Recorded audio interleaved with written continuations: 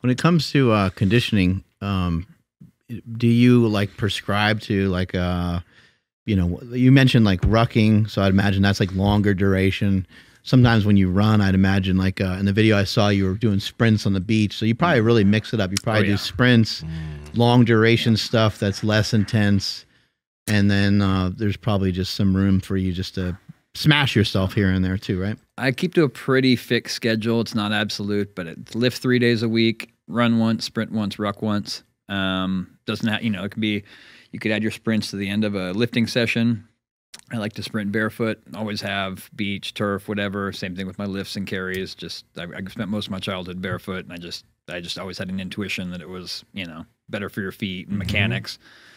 The running, generally, I also sometimes I go through periods where I just kind of really like running and I'll want to sneak another session or two in, in the week. But yeah, generally a upper body day, a hinge, a deadlift day, a squat day, and I sprint once, I ruck once, and then I run once, and then I do jiu-jitsu probably 3 days a week. Yeah. So it feels like I haven't added up, but it feels like I'm usually about 10 training sessions per week. And when you run, are you paying attention to anything in particular, or you're just kind of like going?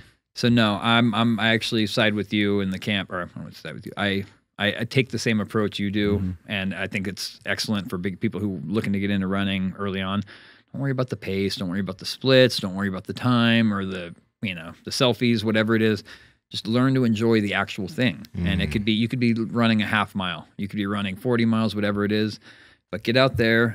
No expectations, no pressure, no nothing. Just find an area that you like to, that, you don't want to be running laps around the parking lot behind Walmart, or whatever, and just learn to enjoy the process. And if it takes you half a mile and you turn around and come back, that's fine. And if it takes you 100 miles, that's great too. But the first time I tried to run, I made it exactly 100 yards. I was going to try to run to the end of the block and back, which is a full round trip of half a mile, and I made it 100 yards and could not. I just started coughing up cigarette smoke, you know what I mean? And my body was just overweight, again, just, and that was less than 4 years ago. Wow. So it's, it didn't take that long really to get to my first ultra or my first, it's that little bit. Do you care about the way you breathe when you run? So my nose works about 40%. If you can tell, it's been broken. Oh, and I have a bad, I'm actually trying to get that surgery before too long. So I hear it's just life-changing when you can breathe through your nose again.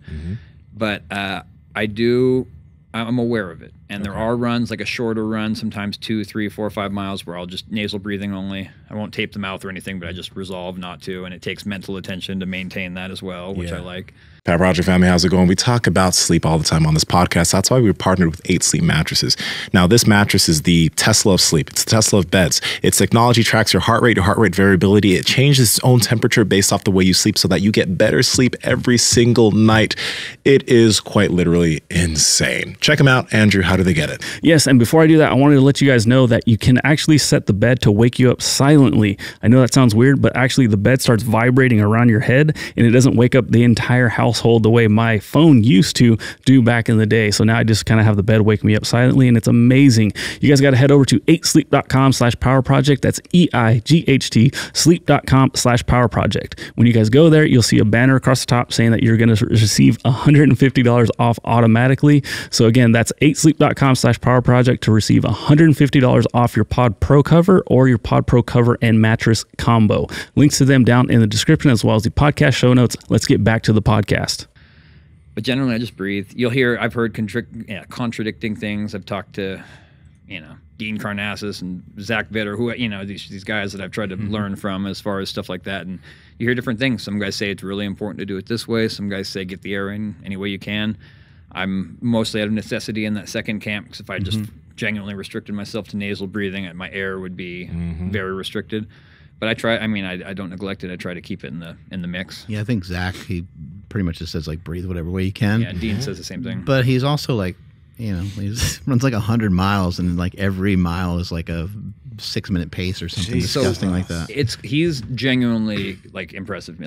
Like he can run 100 miles in literally half the time. I can't. That's the equivalent of being able to lift twice as much as someone. Like the mountain, that guy can deadlift just over twice what I can, like literally twice. Oh yeah. Like that's a considerable margin. So the fact that he can do something in Yeah, half it's the not time. like you're not trying. No. You know what I mean? Yeah, I know. I've done this a time or two. Yeah. And, you know. Like when you're a kid, you can be like, well, I wasn't trying anyway. Remember that? Remember that excuse? Like, oh, you know, if when I try, you're going to be in trouble. But Just wait. Yeah. Luckily, I don't care. Peeps, we love bringing you all this fitness information, and we also want to help bring that information to more people. So if you could help us out, hit that red subscribe button and then hit the notification bell, and we'll continue to bring you the heat. And I won't whisper in your ear. Talk to you guys later.